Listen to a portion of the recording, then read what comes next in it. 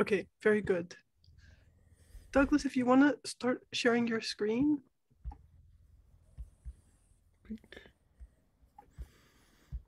Okay, perfect.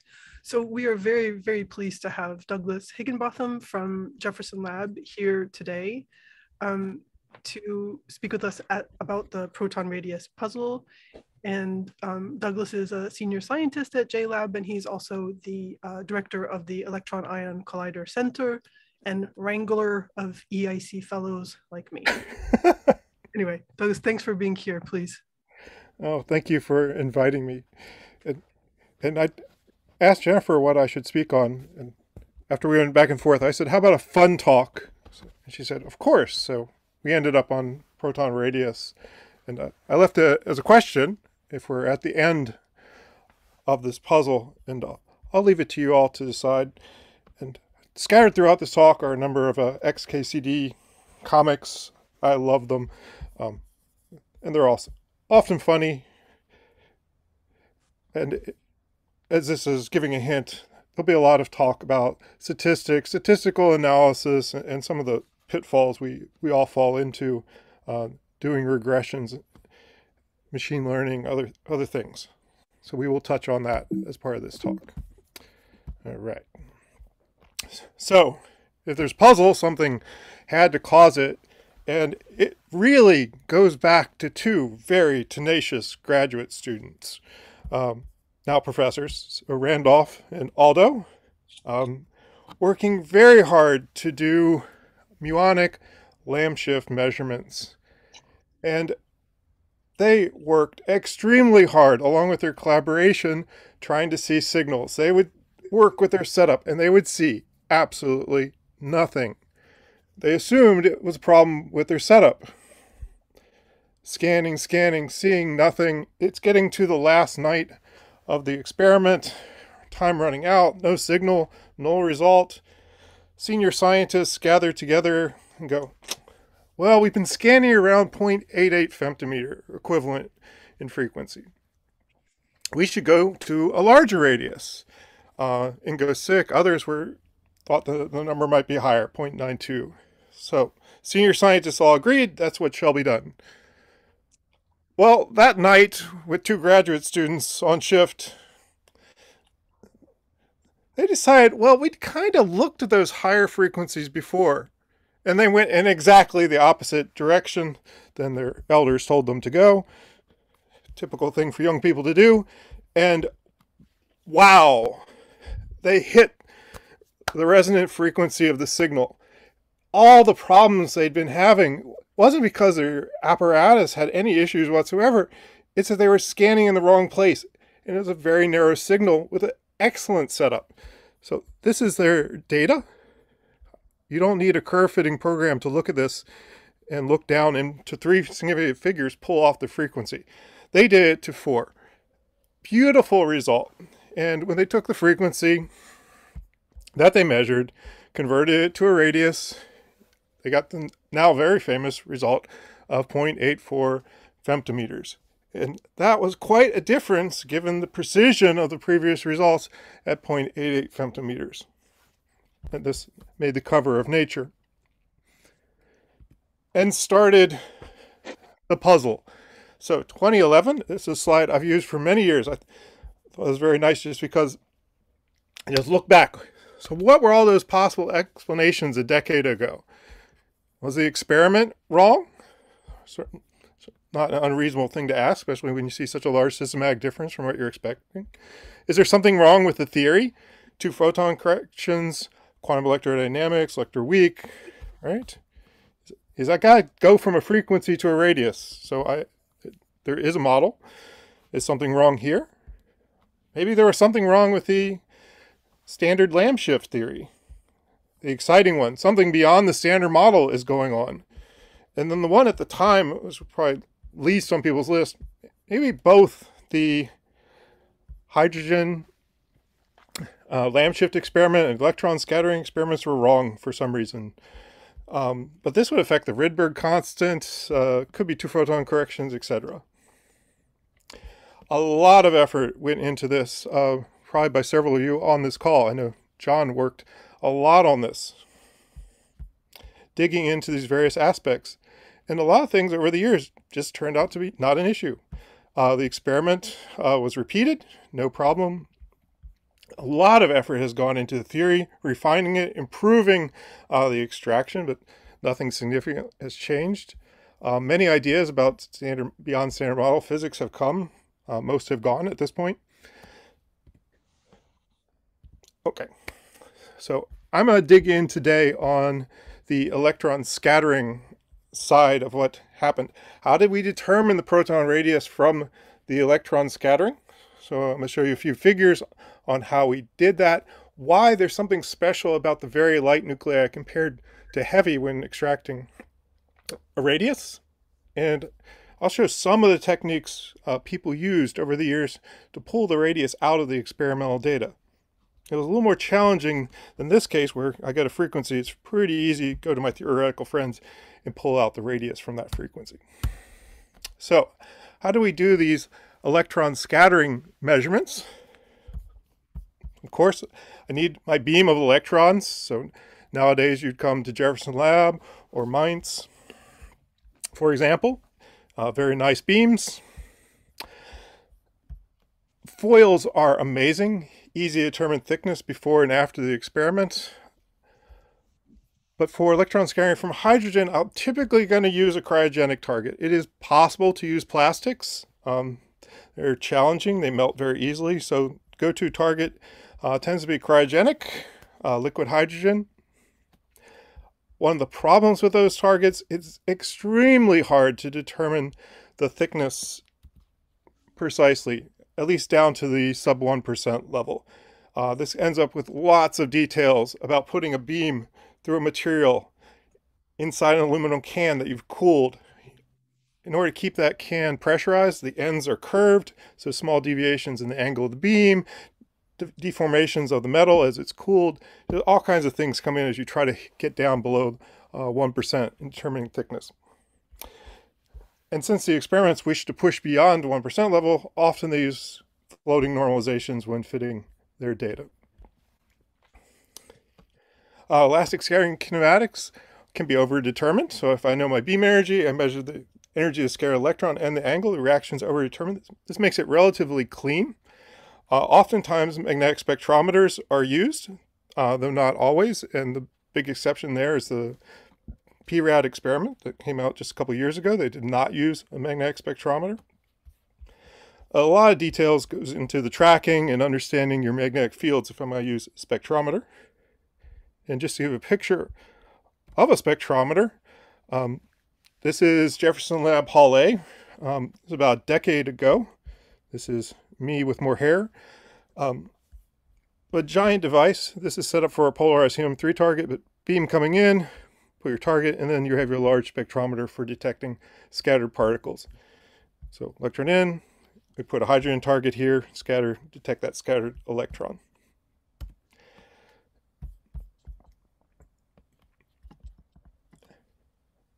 Now, if I want to be naive, I can think in terms of a Fourier transform of an ideal charge distribution. And the simplest thing I could possibly think about is a uniform sphere of charge.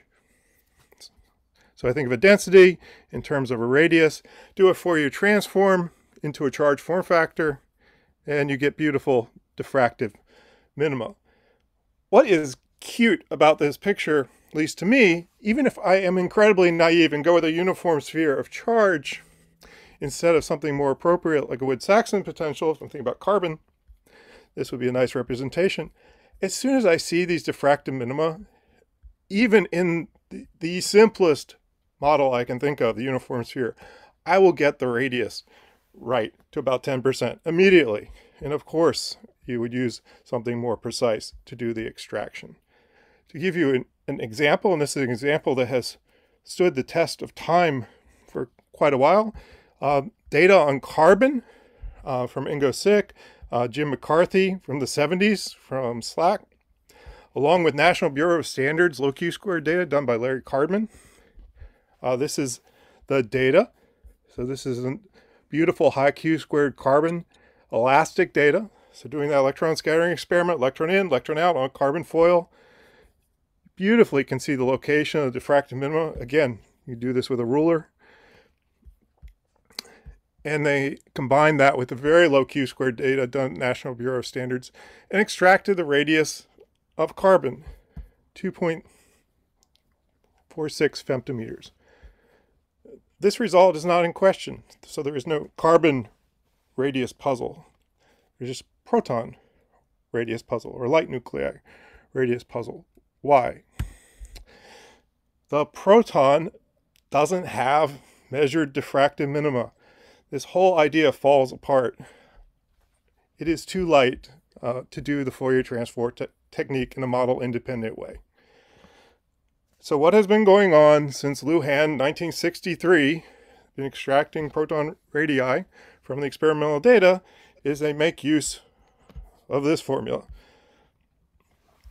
That the slope of the charge form factor at a Q-squared of 0 multiplied by -6 square root is by definition the radius of the proton.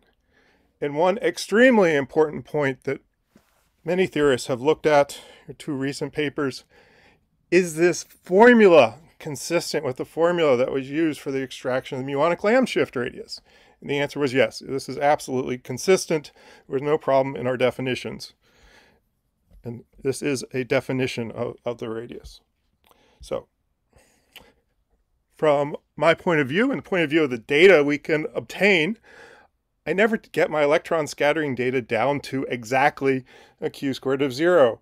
Even for the next generation PRAD experiment or experiments can be done at Mainz, we push as low as we can, but we never get to exactly 0. So we have to make an extrapolation. Maybe very short, but it's nevertheless an extrapolation. And the floating normalizations I mentioned earlier can complicate the matter. As you can imagine, I have some data points, and if I could shift the normalization ever so slightly compared to my endpoint, that could shift the radius, since it's a slope.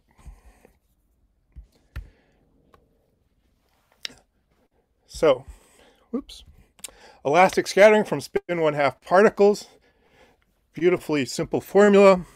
So cross-section, MOT, energy of the scattered electron over energy of the beam.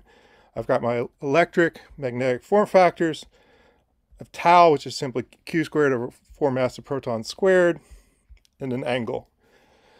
From this formula, you can immediately, if you ponder it a little bit, you can immediately see how I can deconvolute from the experimental data electric and magnetic form factors. Many experiments have done this. A very recent publication from Hall A on magnetic form factor proton. If I go to large angles, I can dominate this formula by the magnetic term. If I go to lower energies, very small angles, I can dominate by the electric term. And to visualize that, I had one of our students take that total cross-section, so take this formula, and then turn off one of the form factors. So total cross-section in blue, here we've divided by MOT to make it easy to see. So red is if there was only the electric form factor, and green is only magnetic. So for a fixed beam energy, this is a low one, so 0.2 GeV. If you go to very small scattering angles, your cross-section shall be dominated by the electric form factor. The magnetic hardly plays a role. And if I do the reverse, I go to very large scattering angles, then the magnetic dominates. Or I can go sit in an intermediate range, and by measuring, I get contribution from both electric and magnetic. I can do that measurement at 2 different epsilons and then separate the electric and magnetic contributions. So this is a low energy example. This is now up to 800 MeV. And the story is the same. The kinematics just shift. So very small angles dominated by electric form factor, large angle dominated by the magnetic in that intermediate region where you would do Rosenbluth type separation. And of course, what's beautiful, if I take lots of data, I can do a global analysis and pull out both electric and magnetic form factors simultaneously. Okay, now we get to the fun part. Fitting. What the heck does a nuclear physicist need to know about fitting? Chi-squared. We love chi-squared. Take my experimental data, subtract it from the model, divide by sigma, sum it, square it. I have my total chi-squared. Great. Divide by number of degrees of freedom. Got my reduced chi-squared. If it's close to 1, I'm good, right? No, I'm going to show you some examples where you're not good. In fact, you're very bad. And the problem is that this one term, while it can certainly tell you if things have gone horrific, doesn't always tell you that things have gone well. And there's certainly many, many pitfalls along the way. One can be the uncertainties in the data. Often the experimentalists are not just doing, their data are not just dominated by 1 over square root of n statistical error. There are systematics, there's real life problems. So the weights, the sigmas, can be underestimated. They can even be overestimated. I could be using the wrong model. The data can be not normally distributed, which is actually an ansatz in using this function. Sometimes the average reduced chi-square can be good, but you're overfitting in one region and underfitting in another. All kinds of things can go wrong. And I'm going to show you a very classic example. This is from a 1973 American statistician paper, and it was done to make a point. So the statistician took a number of data points, so he has 11 points, and he gave them to you in x versus y. So these are x values with the y, x values with different y. And I added delta y just to make it a little more nuclear physics normal, since we often have the error bars. If you take this data and hand it to your statistical analysis routine, it will give you exactly the same chi-square for every single one. If you plot it and look at it, you get this. This looks like what you probably think experimental data that's distributed around a line should look like. So this has a slope of half, intercept of 3, chi-square per degree of freedom is unity. It's beautiful.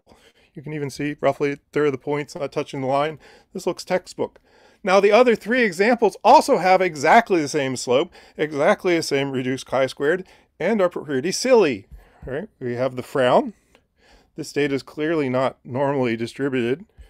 We have the outlier, where a single point is clearly pulling this entire regression to a value. And number 4 is perhaps the most interesting. This one's often classified as a poorly designed experiment, where someone has sat here at one x value. You imagine repeating the same measurement over and over and over again, and then they have 1 point far away. Of course, the 1 point far away determines the slope. But when you plug in your numbers in a regression routine, it doesn't know it's just 1 point far away. It assumes the data are normally distributed. So it would not by default give you the results you're expecting. So just some pitfalls that can hit you with just looking at chi-squared. There's much more you need to look at. And just visualizing the data will often show if there's some egregious problem going on, especially the outlier or perhaps a poorly done experiment. And from XKCD, this is as you can see, by late next month, you'll have over 4 dozen husbands. So yesterday 0, today 1. You can fit that with a line beautifully. Hold on, shouldn't you be using more than 2 data points? So our handy statistician goes, of course, 0, 0, 0, 0, 1. So, oops, you're right. So she's going to have lots of husbands. This is actually fun to code up. So this is just a little fitting routine to do that. It iterates like crazy to find a solution, but it will. It's, of course, silly. Okay, I show you some silly examples, but this comes up over and over and over again in real life. And it doesn't matter whether we're just doing simple least squares regressions or deep learning. It's all the same idea. You can be underfitting your data, you can be overfitting your data, or you can be just right. And it comes up a lot. One of the examples that's tough can be, I would like my algorithm to determine a gun. I have X-ray machines at the airport. Humans very quick at seeing a gun in a bag. I'd like to train my computer. If you overtrain the computer, it won't see the gun because the serial number doesn't match, or it's not exactly the same type of gun as you trained it on. If you underfit, then everything becomes a gun. Then holding my fingers up comes a gun.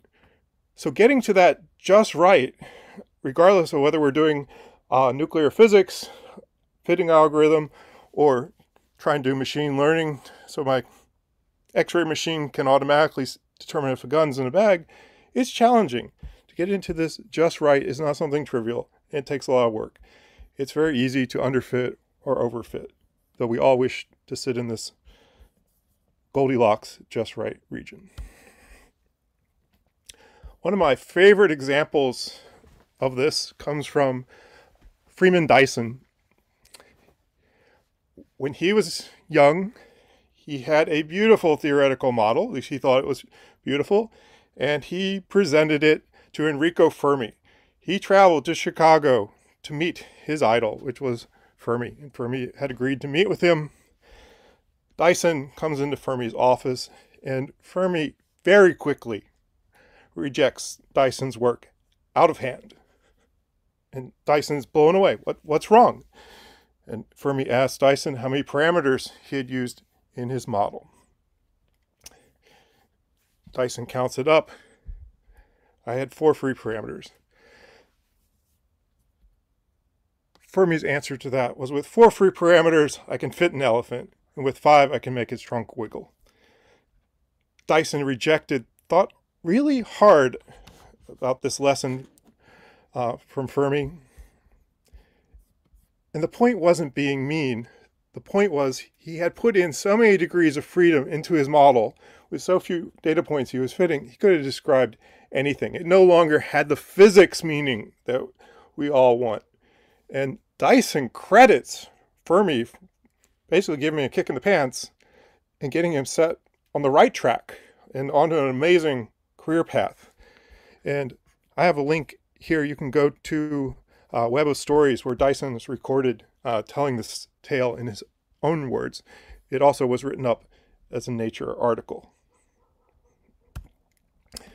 Now, of course, if someone tells you about fitting your 5-parameter elephant in 2010, someone actually came up with a 4-parameter elephant, and with the 5th parameter, you can make its trunk wiggle. This code is in Python. It's kind of fun to play with, to see how they did that. And finally, and this is the pitfall of all of us, regardless whether it's physics or anything else, as humans, there is a danger of confirmation bias. And it's just something we should be aware of, otherwise it will bite us. A very famous example, this is Senator Inhofe, who's on the Science Committee in the Senate, chair. It had snowed in Washington, D.C. in early spring. He gathered the snow up, goes to the floor of the Senate, and says, "See, there's no global warming," and tosses the snowball. Clearly, from one data point of weather phenomena, I'm not going to determine whether there is or isn't global warming. What it was an example of confirmation bias.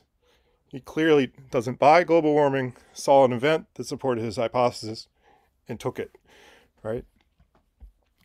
That's the danger. So in all the different regressions I'm going to show you, sometimes they agreed with people's preconceived notions, sometimes they didn't.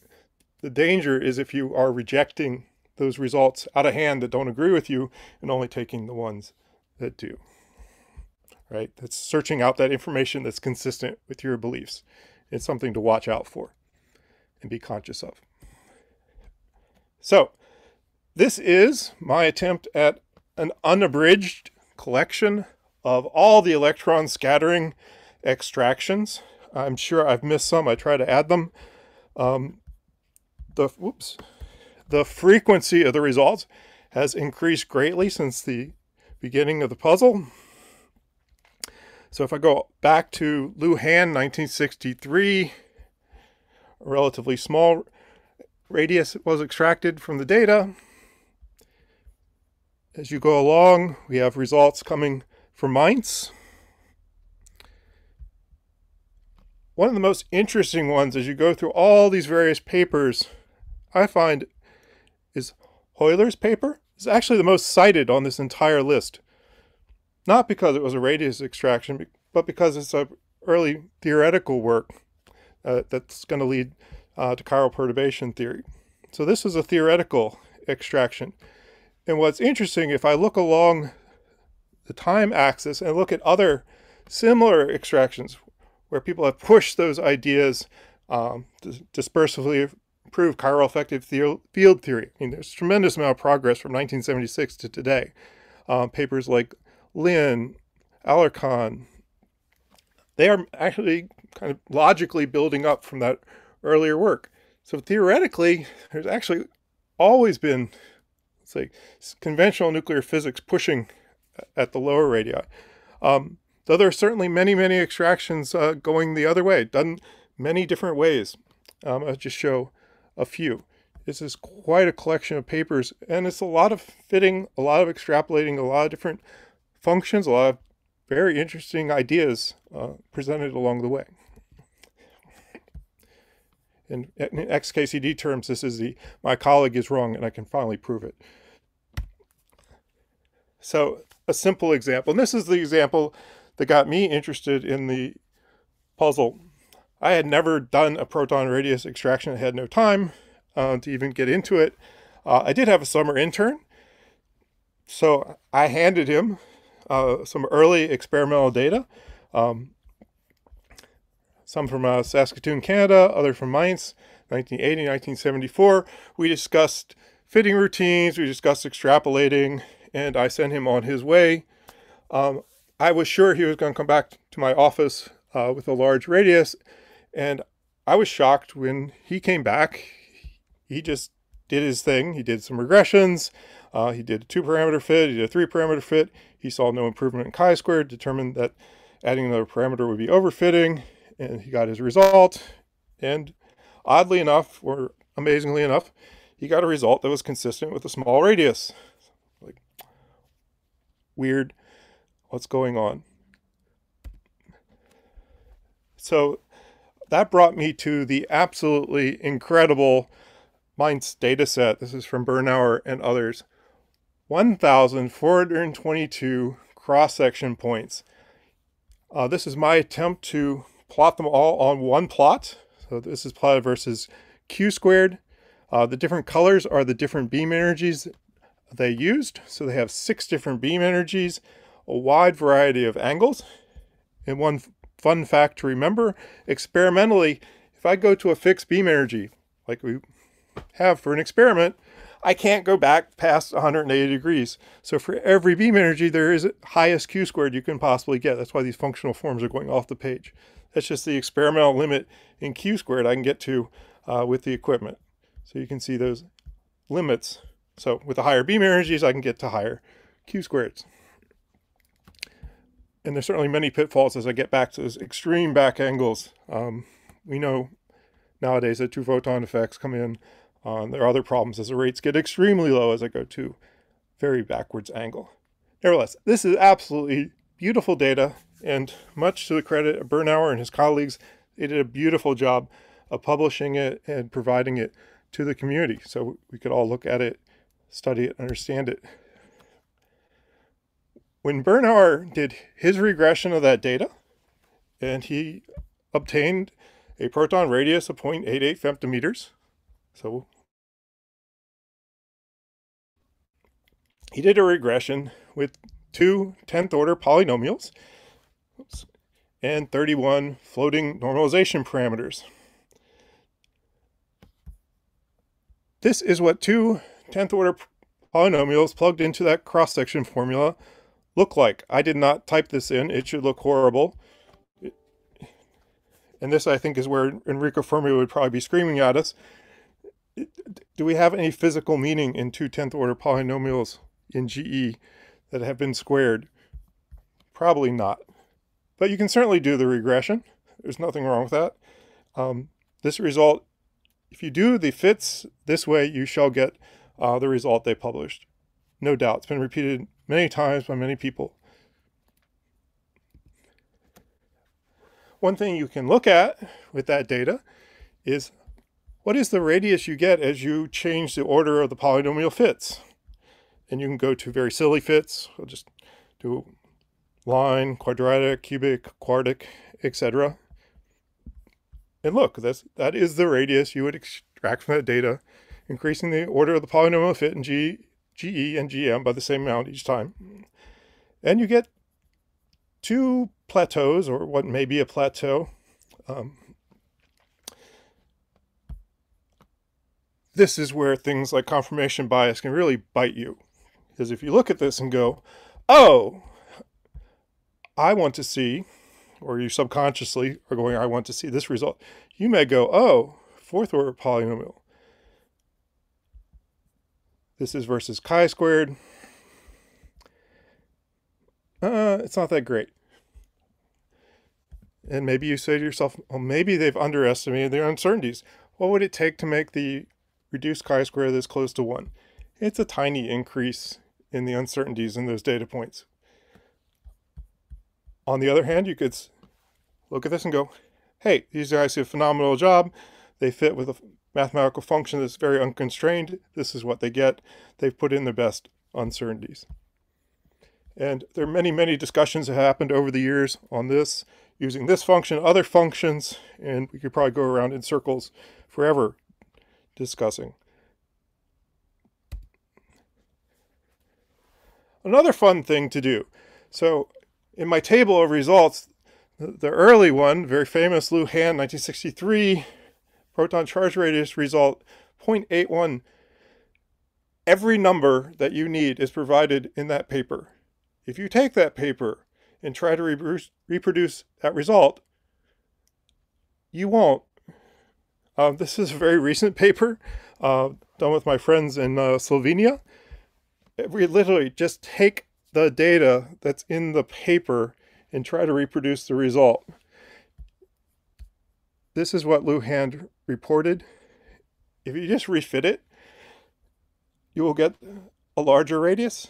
We then tried different things to try to understand what may have happened in his extraction. So we tried different fit types, quadratic, cubic. We tried a rational function, the Pade. Our best guess was there was a sign error when he did the original fit. That was the only way we were able to reproduce the result, was to actually force a minus sign that wasn't actually there. But that is lost to history. The only thing that's interesting is you can take that paper and you don't get the result. And as far as I know, it took until 2020 for anyone to notice that the 1963 paper radius was not a reproducible result. And again, this is just taking the procedure as stated in the paper. You will not reproduce the result. So I showed you some different techniques. I suspect at this point you can go, oh goodness, if I'm going to do the extrapolations and I'm just picking functions, I probably can get whatever I want, which is not a good thing. An idea came to several of us, and I credit John Zihong for actually giving me the idea. They had done a global fit, and in that global fit, they had fixed the radius to the current codata value of the time. It was one of their input parameters in the analysis. At the same time, there was a theoretical paper came from Jose Alarcon, Christian Weiss in 2018, using dispersively improved chiral effective theory, and their work was expanded in radius, i.e. their unknown parameter was the radius. So the idea hit us. This actually was in the back room of the Hawley Counting House, Zihong and myself. Hey, why don't we redo the global fit? So it's this exact same fit, but instead of just fixing the radius to the codata value, let's run through and just fix the global fit to all kinds of different values. 0.2, 0.81, 0.82. We just tried them all. We got our set. Done. We then asked our theorist friends, so Jose and Christian, can you take your model and generate us curves for different radii? And then we'll just compare. And we called this the Goldilocks technique. So is there a value of radius where the global fit without any changes other than fixing this radius? And the theoretical model agree. And we turn that into this animation. So the global fit is in yellow. Here's the theoretical model. You can see the radius clicking by. One thing that might strike you is that in the global fit, it doesn't look like it's moving. Well, if you zoom into this corner, the radius is changing.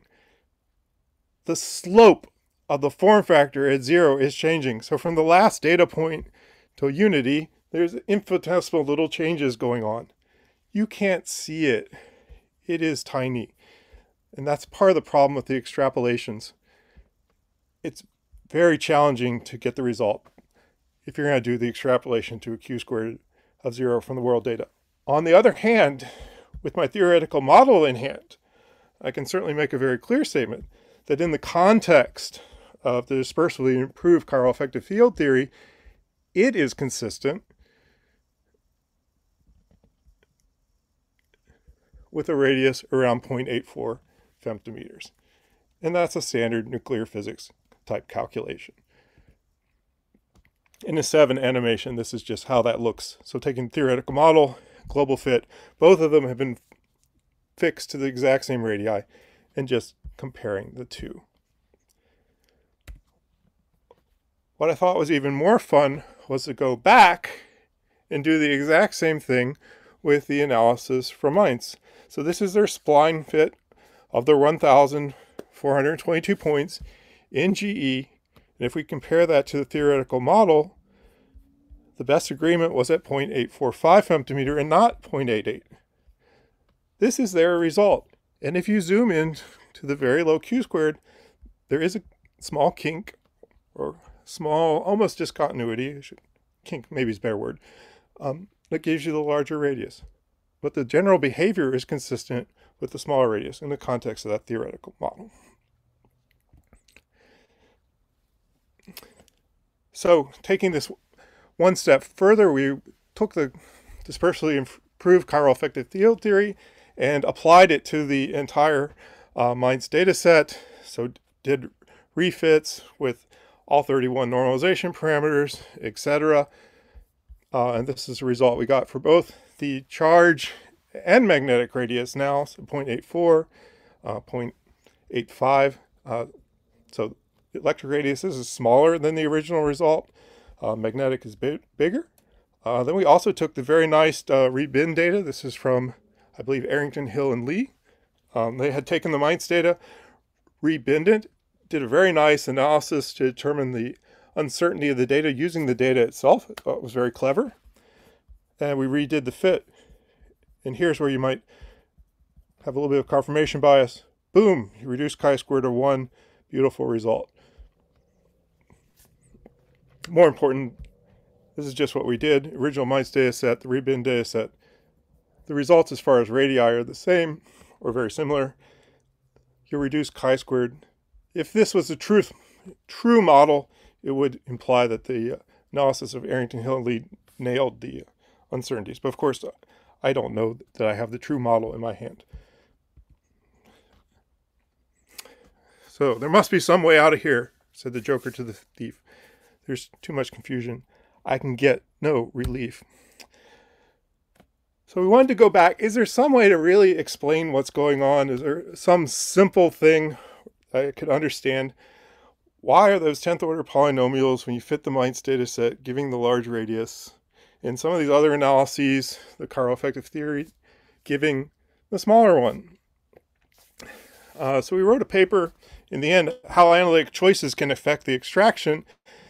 And what we did is we wanted to change just one thing. So do exactly the Mainz analysis, or 1,200 points, 2 10th order polynomials, 31 normalization parameters, but make one change. And the change that we made is we did a bounded regression where we forced the terms to alternate signs.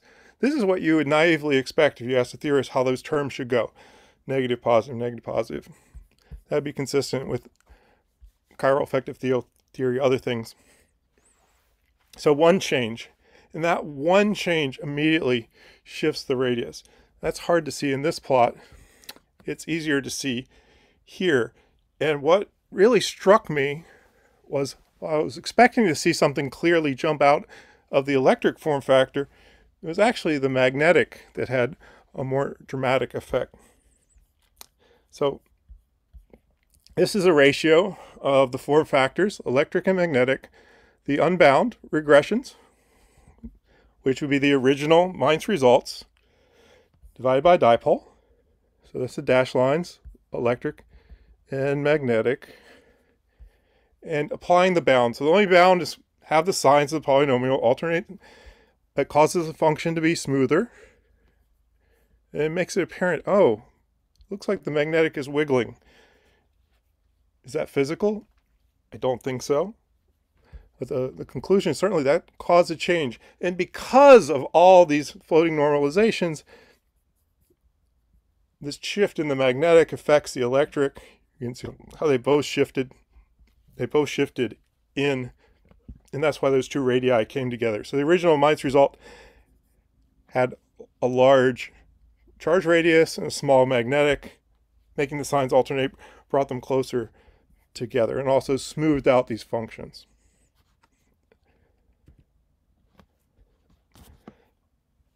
Another fun trick, or perhaps not a trick, but a technique that's used in doing the regressions is something called robust regressions.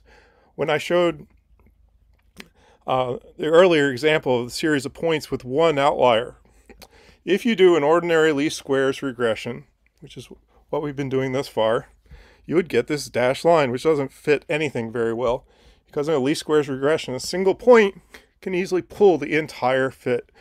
So there are techniques called robust regressions, which de-weight points that are far away. So it doesn't throw away anything, and you mathematically define how your robust regression is going to work. It's no longer unique, but it's clear what you've done. And applying the exact same robust least squares regression to the results from Mainz, from Miha, with their initial state radiation, you actually will shift the radius directly between large and small. And if you stare at this, you'll notice that their ordinary least squares regression is pulled by 1 point. And when you do the robust, that pulling no longer happens. That's not to say what's right or wrong. It's literally just looking at it with two different regressions and you go, oh wow, I am very sensitive to a particular data point.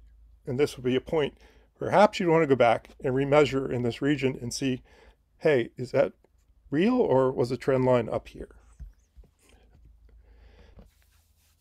And nice result. This is brand new. This is from Tyler Hegg. He's a postdoc on the PRAD experiment. We've been investigating, or he's been investigating, Q-squared fits versus Z transformation regressions.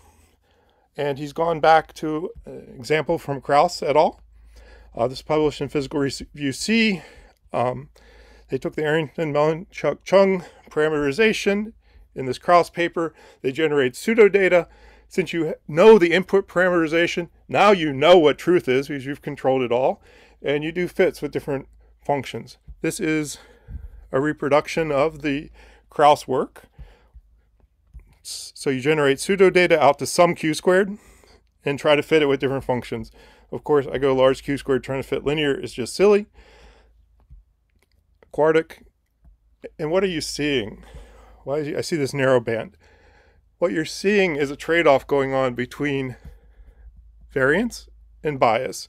So if I just look at one of these fits, the quartic, for example, up to a Q-squared of 0.1, it doesn't have a bias.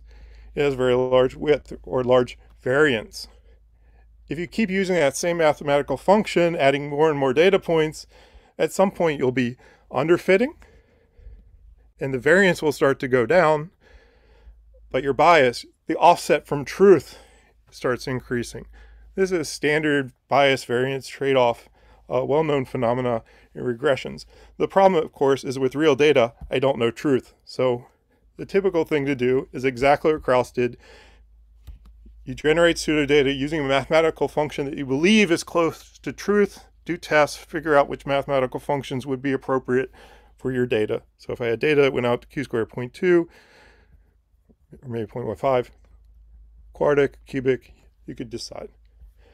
He then did the exact same thing using the conformal mapping. This is taking q-squared, which runs from 0 to infinity, do a conformal mapping, so it goes from 0 to 1, do the fits, unbound. This is what you get. It's actually much worse. So what you're seeing, so let's go to this quartic example here at the very high q-squared. So variance is tiny, bias is huge. It's now made the variance huge and the bias smaller. But you can see for all these fits, the variance is very large. This is the unbound. Typical Z-transformation regressions to extract proton radius also include theoretical bound. So the next thing that will be done by Tyler, he's going to add the bound, redo the fits in Z. And at the same time, he's also going to add the bound in q-squared, the alternating sign in the terms. And that's coming soon. So this is literally from today. He just made these. So chugging along. Okay, and the last experiment I want to mention today from electron scattering is the PRAD experiment. This is the one that did not use a magnetic spectrometer, so they have a target. This is a vacuum chamber. They just detect, they know the energy of the beam coming in, they have a target, measure the angles going out. That's all I need to determine q-squared from elastic scattering. So a relatively straightforward, simple experiment, at least on paper. Of course, it's always a challenge setting up an enormous vacuum chamber, adding these wire chambers or gem chambers. And one thing that I thought was very important is that the experiment determined what function they're going to fit the data with before they saw the experimental data. So using the idea of pseudodata and taking many, many different parameterizations from the absurdly simple monopole, dipole Gaussian, to some of the modern parameterizations from Zhang, Bernauer, Alarcon. Was there simple mathematical functions that could robustly extract the radius? Regardless of what that input radius was, were there functions that always worked? And the simplest one that would work was a rational 1-1. This looks like a line divided by a line if you're not familiar with that function. And it is equivalent to the continued fraction of second order. These are actually, we rediscovered the wheel in playing with our Monte Carlo. They are mathematically equivalent functions. So what we were trying to do is not find a function that had no bias or no variance, but find functions that had little variance and bias overall and not explode either quantity. So before seeing the data, generate pseudodata with the error bars that were expected and determine what function we're going to use. This was done. My good friend Jerry Miller said, "That's nonsense. You can't do that." He said, "Jerry, okay, send us some fake GE data sets where only you know what the radius is." He did this. He's happy to do it. If you have a function you'd like to try out, this is a completely blind validation test. Jerry's the only one who knows the answer. He sent us pseudodata. We fit it using, this is pseudodata with the same uncertainties and spacing as was expected from PRAD. We made use of that rational 1-1 function. We sent him back the answer, and he was like, "Oh, wow." So from a blind test, we were able to tell the two radii he had cooked up in his theoretical model. And this is what the data looks like from PRAD, and this is the fit result they got. So 0.831, statistical error 0.007. So again, consistent with the smaller radius. Okay, there's certainly a lot more going on in the story than the electron scattering. That's just my specialty, so it's what I focused on. There's certainly a lot of effort went into getting new atomic Lamb shift data as well. one thing I found interesting, so this is the data that drove the original atomic Lamb shift result from CODATA. This is straight averaging, even though some of these events or experiments were correlated using the same equipment. You could already question whether this band's a little bit smaller than it should be. Nevertheless, it's what you get. People went back, have redone those results, and for the moment, the one that carries the most weight is one from our Canadian colleagues, actually sitting here in this photograph. They not only did an atomic Lamb shift experiment, what made theirs a step above the rest, they actually had a blinded analysis.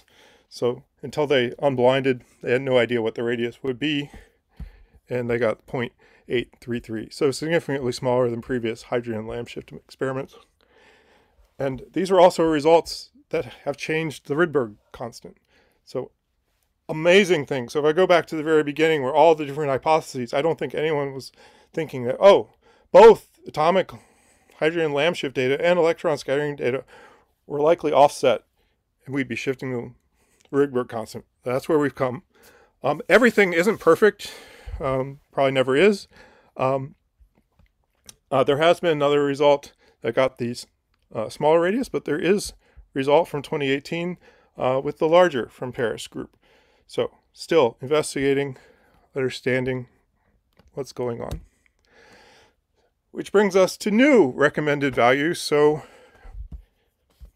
over the years, CODATA 2014 had as the recommended values for the proton radius and the Rydberg constant. And by 2018, they had shifted. And this is not just a statistical shift, this is a systematic shift. Basically, at this point, shifting the null hypothesis or the belief that the muonic Lamb shift experiment is indeed measuring the correct proton radius value.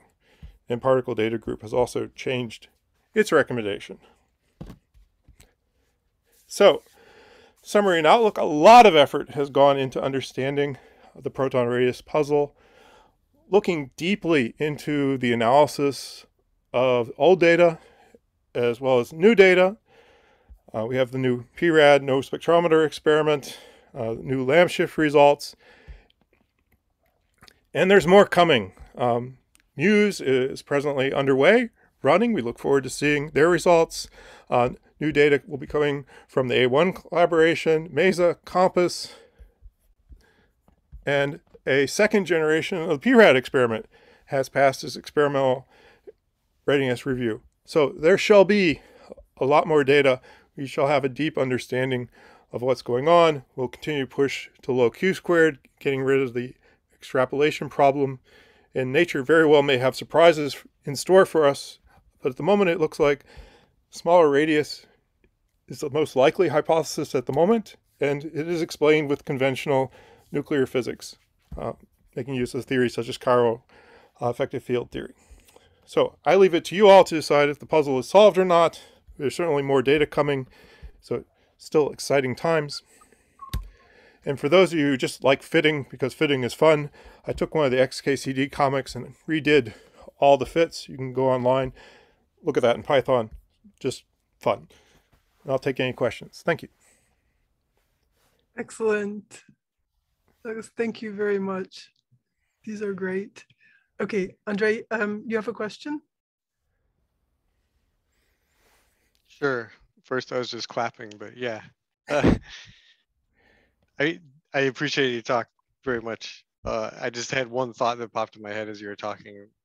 When you're talking about the regression and you have one data point pulling your fit, and so then you go and re-examine that data point. Of course, that also can lead you into potential problems because you're only re-examining subsets of things that look bad. No, absolutely. What is nice, actually, and I'll use this, I'll pick on my good friend Miha from Slovenia. This is his data set. The fact that you can do the ordinary least squares regression and then turn around and do a perfectly normal, robust least squares regression and get a different result, it's hinting that the data is not normally distributed. But you're right, you can definitely fall into, I don't know if down the rabbit hole, if you start staring at certain points or wondering what's going on. I think the main message to go is, wait a minute, if this data was normally distributed, these two regressions would give the same answer.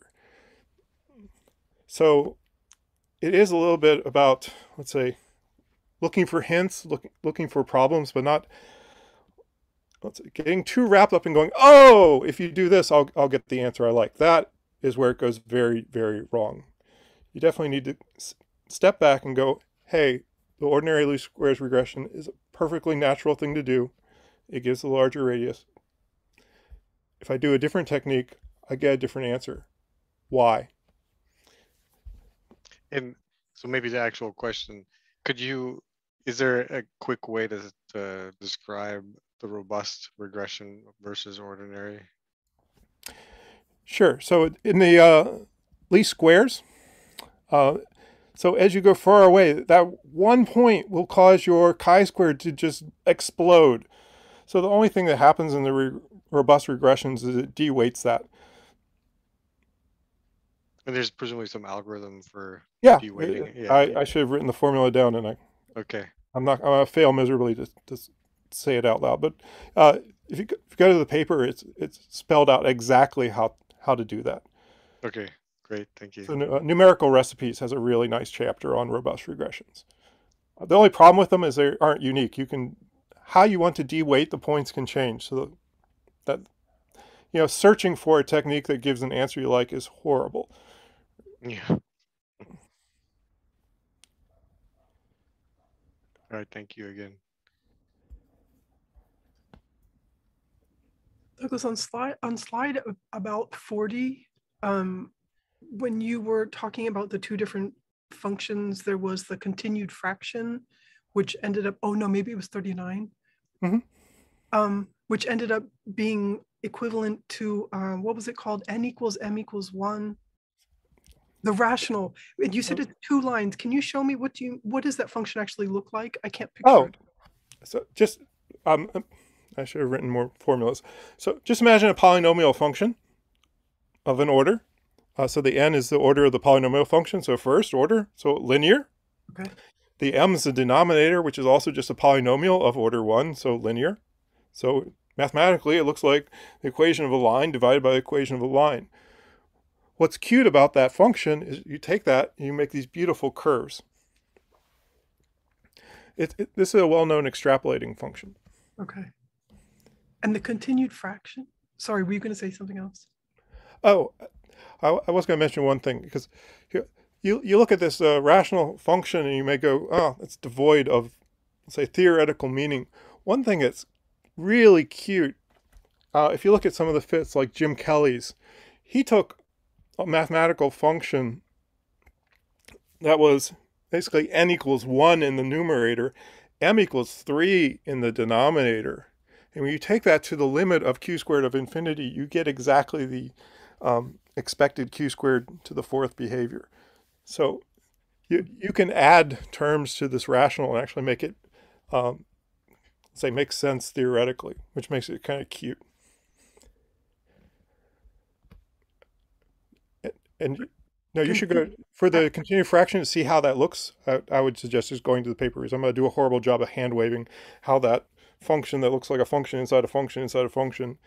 I just studied that thing. It's incredible. These continued fractions, they're absolutely incredible. So I was trying to map what I just read about, to this rational function. So I'll look at the paper. Thank you very much. But yes, my friend Ingo Sick, we found this. And he's like, of course you should know that the continued fraction order 2 is the same as the rational one. Okay. We literally fell into it like, hey, why are these coming out identical? Interesting. But yes, it's a mathematical proof. And then, oh, okay, Andre, please, another question. Sure.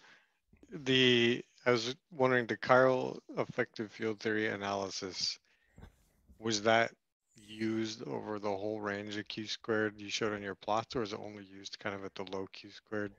So for,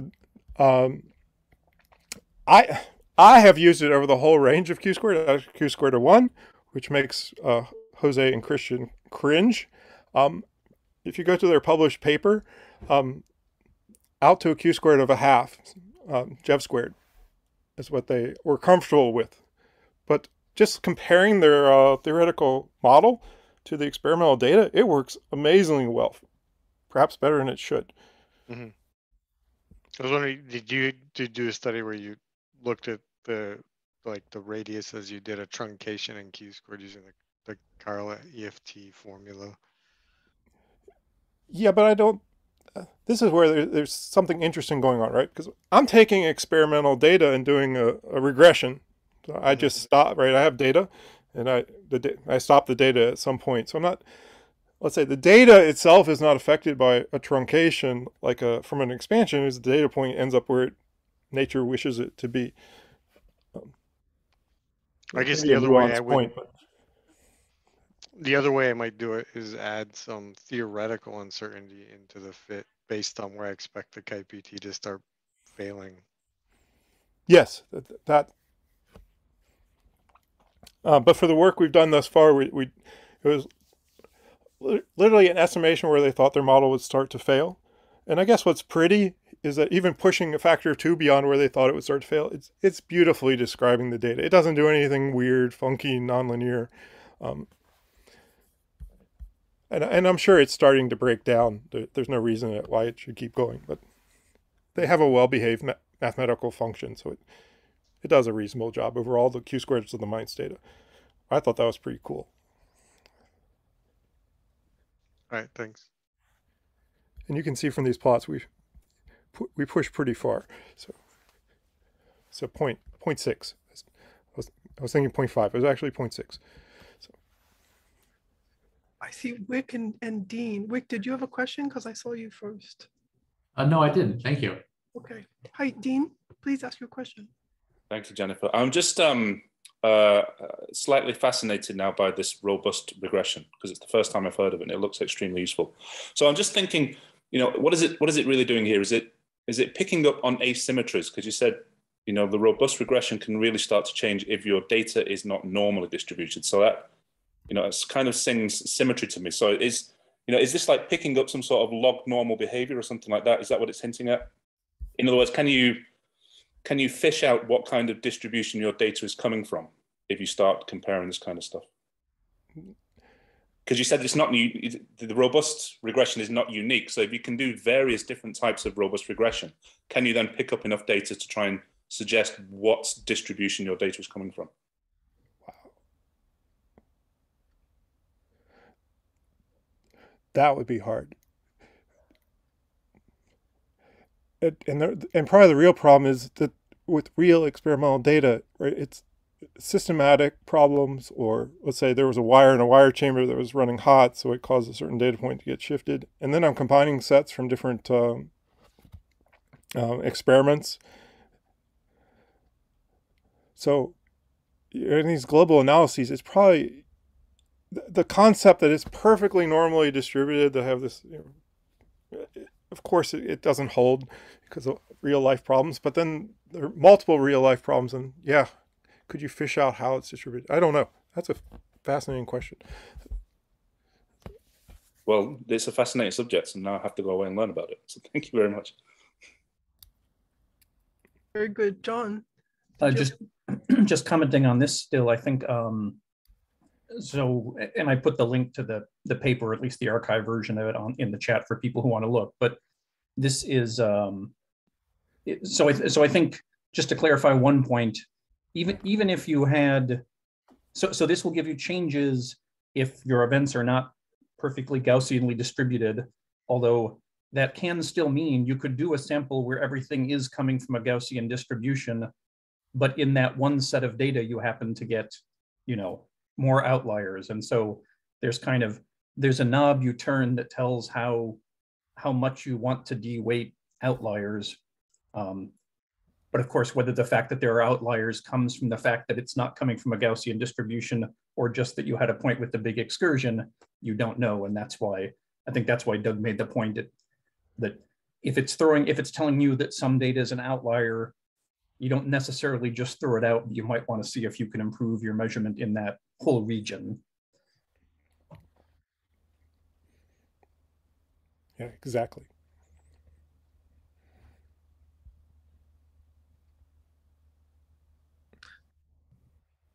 Douglas, I had a sort of a naive question back on slide. I think it was nine, which is when you were talking about isolating the electric and magnetic form factors. There was the formula. Oh, yeah. Yeah, Douglas, so I don't see, maybe this is very obvious. I can see how you can isolate the magnetic form factor, but I didn't see how you could isolate the electric form factor. Oh, well, let's go ridiculously naive just for Thank a you. second. So if I take, so tau is, where'd my mouse go?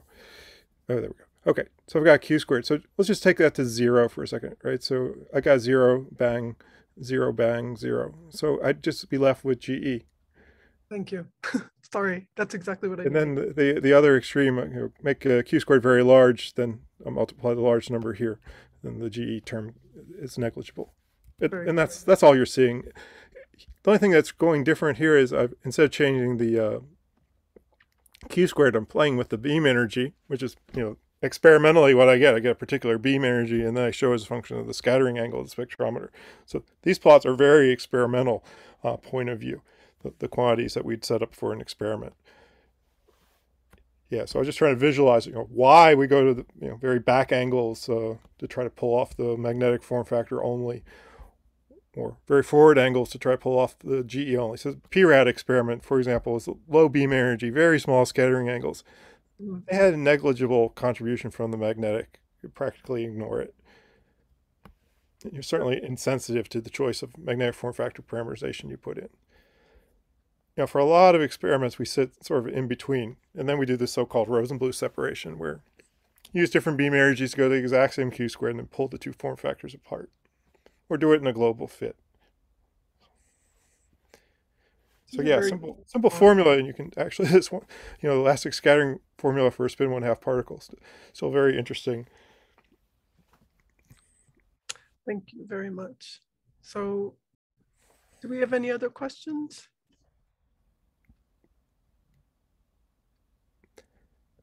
Okay, so Douglas, thanks very much again for a great talk, and I will see everyone next time. All right, well, thank you very much. I enjoyed myself. I'm going to try to stop recording. I can barely see the moon now. Yeah. Beautiful moon coming your way in a couple hours. Awesome. Looking forward to it. Xinyan, if you're still here, can you stop the recording? Would you? I don't think I can do it.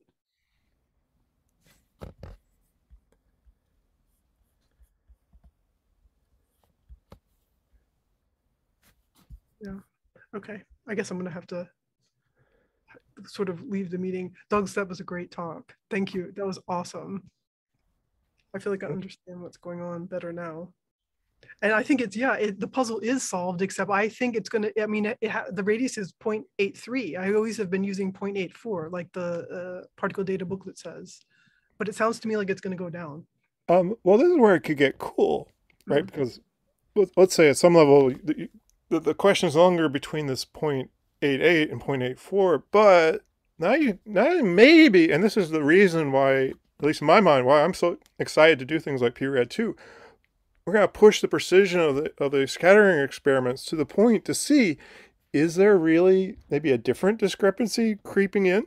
I was thinking that a proton radius puzzle, a new one. Yes, but one much smaller than before. And yes, there absolutely could be subtle things going on. Two photon corrections could still be playing a role. It just wasn't as big. So yeah, no, it'll be interesting to see if everything really just reconciles, or there's still homework to do on the muonic side or electron side or both. Yeah, we'll see. When you guys were writing up the proposal for PRAD 2, was this like a main feature of it to determine if it's 0.84, 0.8, or just to like get down to the precise? Get down to a precision where you could, instead of just saying, because initially it was this very large discrepancy. So yeah, you need to do a good job, but maybe not ultimate precision. PRAD 2 is literally like, okay, if we do pretty much the best job we could possibly do, add multiple wire chambers so we can do better vertexing, get rid of backgrounds, etc. How far can we push the error bar? So take the PRAD point, take another factor of 4 or 5 out of that uncertainty. You'll never be, let's say, as precise as the muonic Lamb shift. But if there's something systematic going on, you'll start to get to a precision where you'd actually see it with statistical significance. Right? And that's what makes it fun. Because, yeah, usually things aren't as easy as we think. So, yeah, there is a hint. And, yeah, you picked up on it. And when is it going to run? When is PRAD 2 going to run? Oh, wow. I don't know. Okay. It's an odd energy for Jefferson Lab. It's a low energy. So probably end up running, I can imagine, by itself with one LINAC. So we go in kind of a low energy mode when there's time. Mm-hmm. It's also less expensive to run the machine with just one linear accelerator and almost all the dipole magnets turned off. So it's that racetrack machine. It is not cheap just to turn on all the magnets. So we have done this kind of summer running mode. Yeah. I suspect that's when it will come. So okay. I always tell the experimentalists, just get their experiment ready and just, I'm ready. Anytime, right? You'll get scheduled. Something always happens. So it's always great to have experiments that are ready to go on the floor when something bad happens to another experiment. Not that I wish ill on anyone, but no, of course, no. But you need the backups, right? Because I don't know. So your polarized helium-3 glass turns out to all been bad. Your cells aren't polarizing. We need to put something else on the floor. PRAD 2. Now. Exactly. That's awesome. Okay, let me see. I have a chat. Who was chatting with us? Oh, Dean just said thanks for the link. Okay, cool. Okay, I will let you go. I'll wait for the moon. Thanks. That was awesome. It was such a good talk. Thank you very much. Thank you. I enjoyed myself. Okay, I'll see you soon. Ciao.